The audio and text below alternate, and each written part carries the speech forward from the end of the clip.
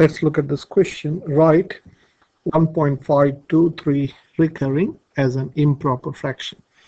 Now we can do this in different ways, but I'm going to use algebra to do this. So what does this mean? We want to write this, which is a recurring number, 23 is recurring, as an improper fraction. So I worked the example out. So the first step is, so we're going to let this number as x. Okay, if we let that number as x, what happens?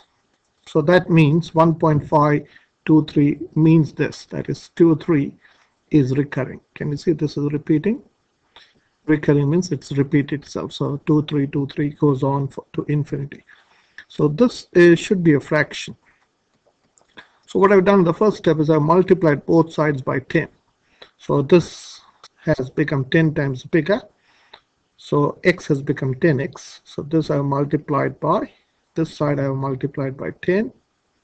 So I have to do the same thing to this number. So times it by 10, 15.1.52323.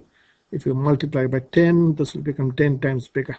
So 1.523 recurring would become 15.23 recurring. Okay, what happens if I make this again 100 times bigger? I'm going to multiply this by 100. If you multiply this side by 100, to do the same thing to this side. So you have to also multiply this by 100. So this is how I remember. This decimal point will move 2 places to the right. Or some may say, well, the number doesn't move. The number doesn't move, decimal point doesn't move, the number moves, whichever way you understand.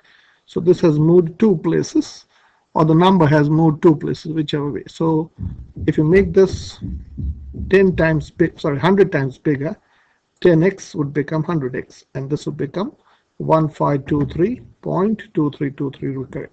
Okay, so what have I done next? So what I've done is I've taken away 10x from 1000x. So if you do 1000x, take away 10x, you have to take away 1523.2323 recurring from 15.23 recurring. So basically what happens if you take away, so basically this and this gets cancelled. Okay, so just to explain that, so let me explain this. So if it is 1523 point, let me put 4 decimal places. Okay, this is in fact going up to infinity. Take away 15.2323.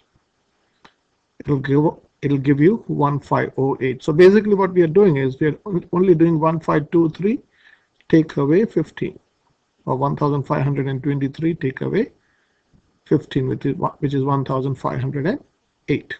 So that becomes, so we can say the next step is 990x is 1508.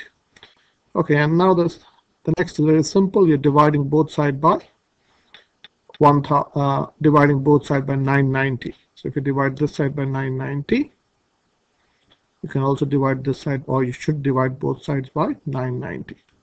So now to simplify this, let me remove the wheel. So I've divided both sides by 2, the numerator and denominator by 2, which is 754 over 795. This is an improper fraction, and this is an improper fraction. Improper fraction,